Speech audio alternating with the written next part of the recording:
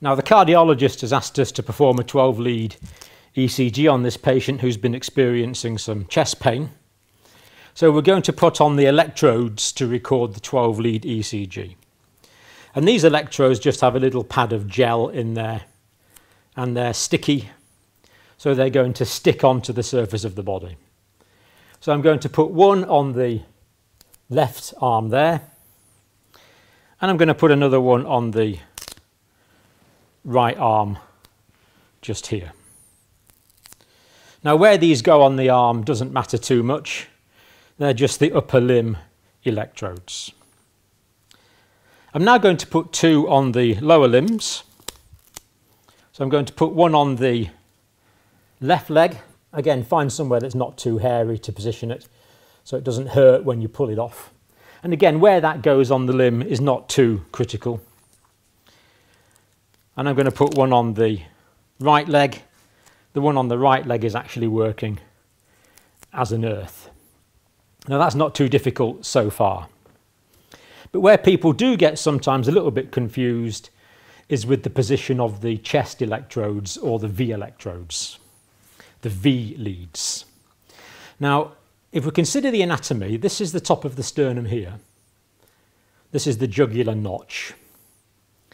And this is the sternal angle, or the angle of Louis, because the top part of the sternum is in that direction, the bottom part is in that direction, and there's an angle between the two, the sternal angle, or the angle of Louis.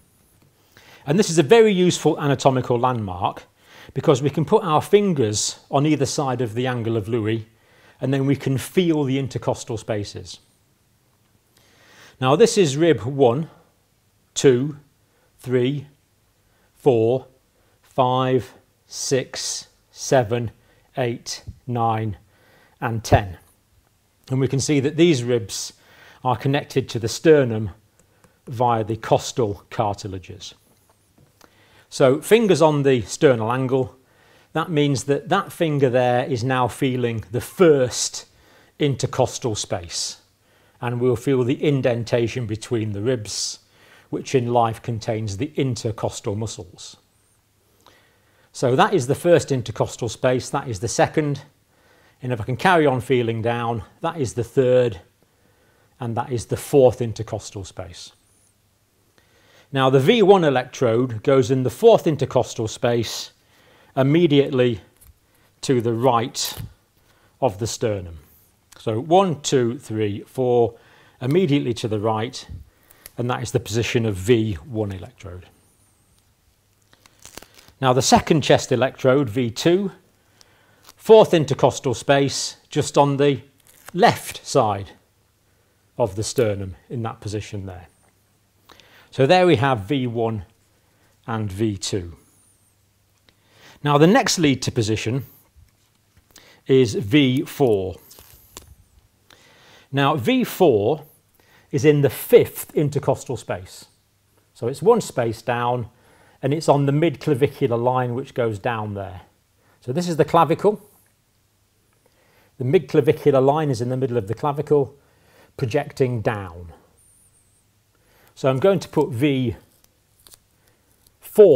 there, mid-clavicular line, fifth intercostal space.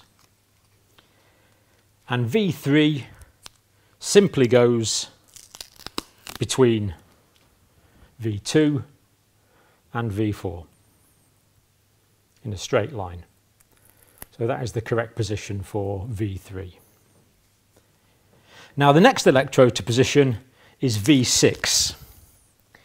Now we want to drop a line straight down here at 90 degrees when the patient's lying flat.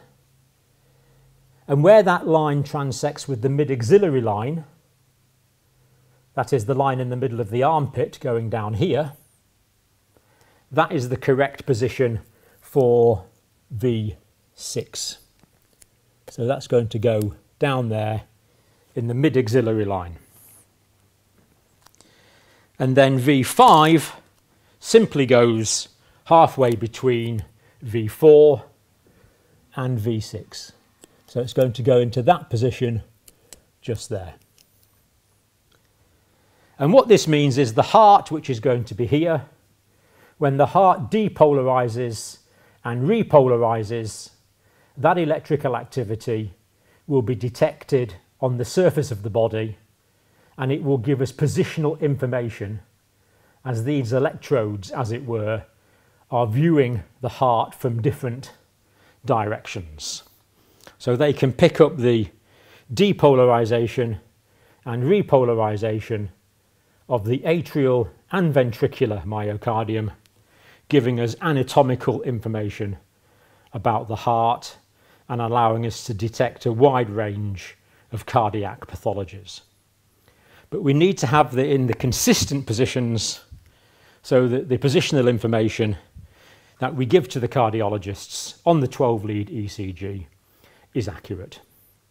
So the position of the 10 pickup electrodes for the 12-lead ECG.